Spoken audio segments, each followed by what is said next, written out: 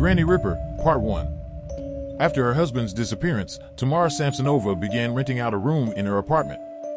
According to investigators, on September 6, 2003, during a quarrel, she killed her tenant. She then dismembered his corpse and disposed of it on the streets of St. Decius Way.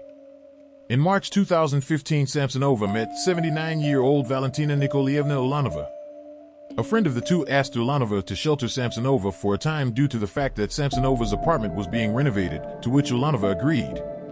Samsonova lived in Ulanova's apartment for several months, helping with the housework.